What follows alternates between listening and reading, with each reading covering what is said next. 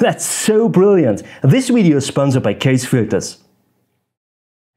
It took me from September last year to now to stomach this. I've been to one of the most beautiful places of this planet, and as a landscape photographer I took my camera with me, of course, and I even got the photograph I'm quite happy about. But this trip, let's say, it brought me to think. I mean, the nature was amazing. The light was not the best, I have to say, but this was not the real problem. I would say I will show you a short clip right now where I entered that place, where I took a shot as well, and then we will meet here again and we will talk about something really important. Really, I think this is the most important video for everyone who photographs landscapes.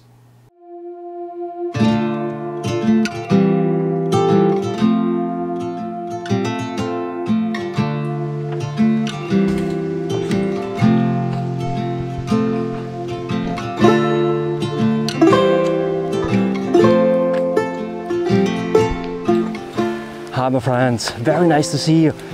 I'm here at Lake Plitvice, or National Park Plitvice in Croatia, and I've never been here to be honest before. I always planned and never did, and today I came here, and the best thing you usually could do is when you come to a national park like that is pick out one spot, be the first one who buys a ticket, and yeah, run there before all the crowds are there and take the shot.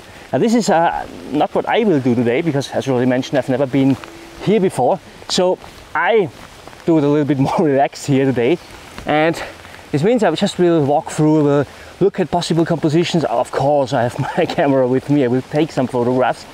It's raining in the moment. That's great, because I hope maybe not so many people or something like that, but also you don't have problems with burnt out highlights or something like that. And I would say, let's see what's possible here.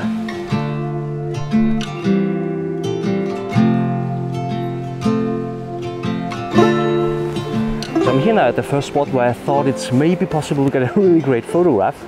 The only thing is, you know, usually when I try to get a really fantastic waterfall shot, it's good to have overcast weather, rain or something like that. We have all that.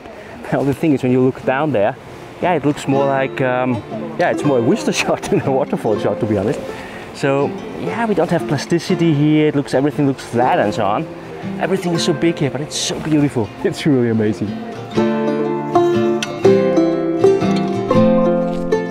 Yeah, it is the same here.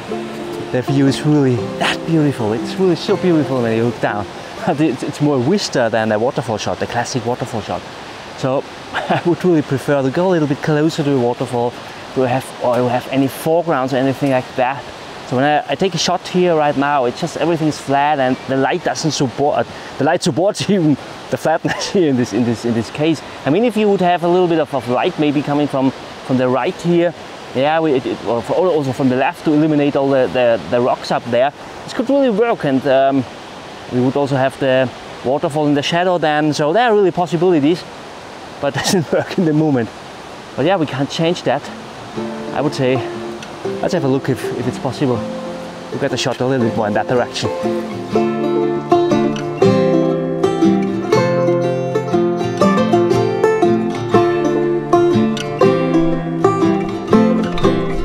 It's really not easy here, to be honest, but what I think is maybe what could work were close-up shots, something like that, or anything where I'm closer to waterfalls. Not vista shots, that's not good in weather conditions like that. Oh yeah, anyway, it's so beautiful here. It is amazing.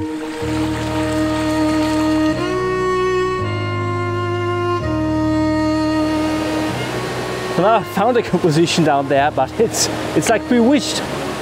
Here's so many people, it's difficult to get my camera out, the tripod out, and whenever anyone steps, everything is vibrating. It's totally impossible to get a shot here. What I really like here is this waterfall here at the left hand side as foreground element. It gives us a nice depth here into our scene.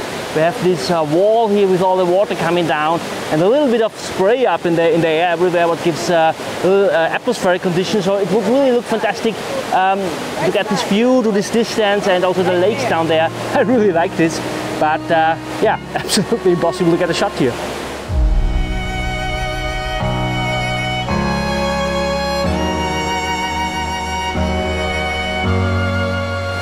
So now there come a little bit less people, and I tried it freehand.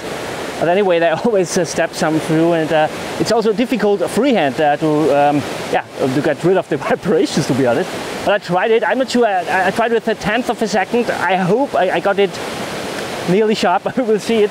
I got this leaf here in my foreground. This flowers and so on. A part of this wall here, the right hand side. This waterfall down here.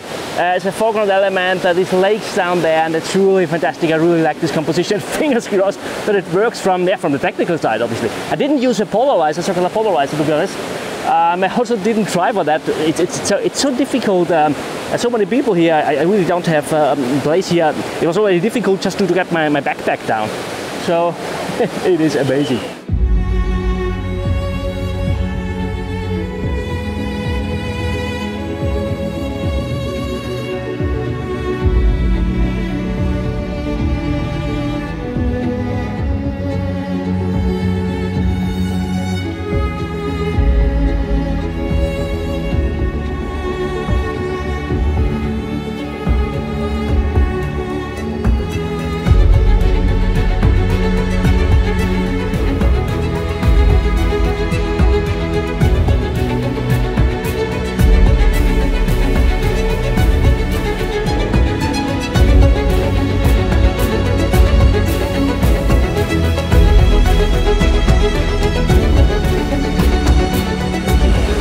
Beautiful. I would prefer to rent this park for a whole day. I think this would be too much for my budget. I think, but when the channel gets bigger, maybe then. We will see.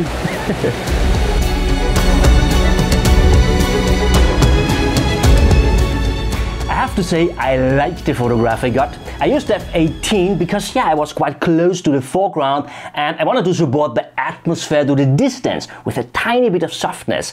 And f/18 doesn't work with every lens, to be honest. It's a good idea to test all of your lenses on how far you can go. And I will link you a video up here where I show you how I do that for all my lenses. With a tenth of a second, I got still too shaky, to be honest, so it's good that I also tried it with a 13th of a second. I was not able to go even faster as I didn't want to freeze the water all too much. I had preferred to use something like an 8th of a second or so, but I was not able to handhold it. The path was always vibrating. You know, usually I had used my tripod, I had fine-tuned my composition, I had tried to use different shutter speeds, I even had focus stacked this image, I had tried to use a circular polarizer, maybe I had even decided to enjoy a snack short before I had pressed the shutter release button. But all that was not possible. I mentioned it already on location, it was already difficult just to find a place for getting my backpack down. Now, the thing is, I spent the whole day in that park together with my wife, and the photo you've seen already is the one and only I got on that day. And this is not because there would not be more possibilities for compositions or so. The place is amazing.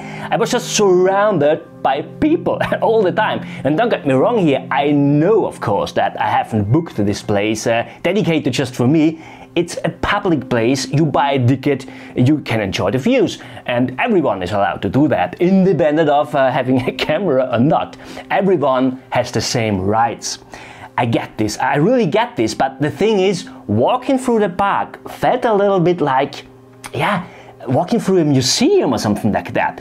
I was not able to get connected with my surroundings. I didn't get intimate with Mother Nature, and that's one of the most important things when it comes down to taking a fine art photograph out in the field. And to be honest, it took me quite long to understand the problem. It is simply the nature of big national parks. I'm shocked about the concept of national parks. Or maybe not about the concept. I totally agree that we need national parks, and they do even a good job. So this video is definitely not a critique against national parks. It is also not a critique against people who visit national parks. We need national parks because they help to protect the beautiful nature out there against humans. If Blitwich would not be a national park, I'm pretty sure that everything would be already damaged. I'm more shocked about what the human in general is doing with our nature. I fear for the future of landscape photography. Because, and this is important, there is a reason why a national park is a national park. First of all, before a place gets a national park, it is just a beautiful place. But then people recommend other people to go there because it's beautiful. And they recommend the place to other people again, more people, tons of people, and this never stops actually. And ultimately, there comes the point where a beautiful place needs to get a national park. Yeah, I mean, before it gets totally damaged. And the thing is, from that point on, even more people come because it costs money to maintain the national park. And so they do marketing. And don't get me wrong, also here they need to do marketing. I really get this. It is just a vicious circle that had maybe been possible to avoid, but this just from the very beginning, before there is a need that the place becomes a national park. And so the shocking thing for me was really when I was walking there with my wife while thousands of people were also walking there, like ants actually. When we don't stop this visual circle right now on Instagram, Vero, Twitter, YouTube, where we show and recommend beautiful places to others, that this would be the future of landscape photography. Walking like ants through a kind of nature museum.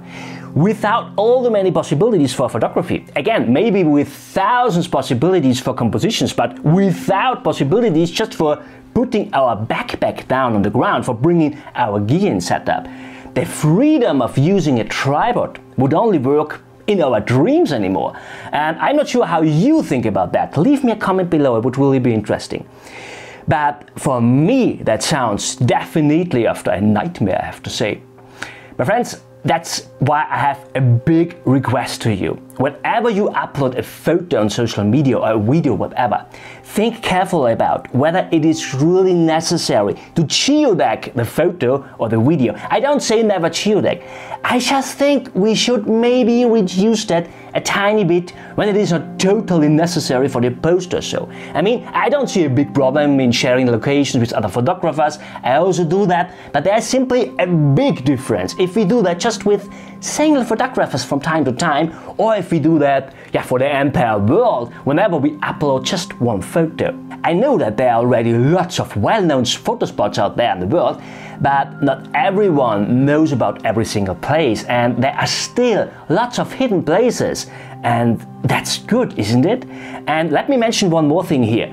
My personal taste, or for my personal taste, there is also too much trash out in nature. In my experience, landscape photographers are nature lovers, and in most cases they really care about the environment, about the spots they visit.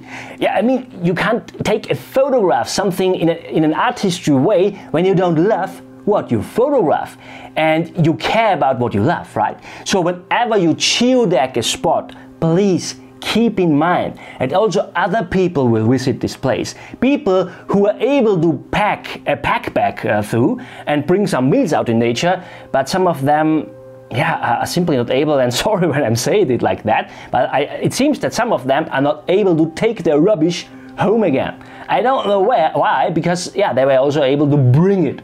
So my wish is help to protect nature from people like that. That's the only request I have to you. By the way, that's also a kind of mission I see in landscape photography. You know, my priority is to create a piece of art with my photography. That's the main reason why I go out with my camera, because I love nature.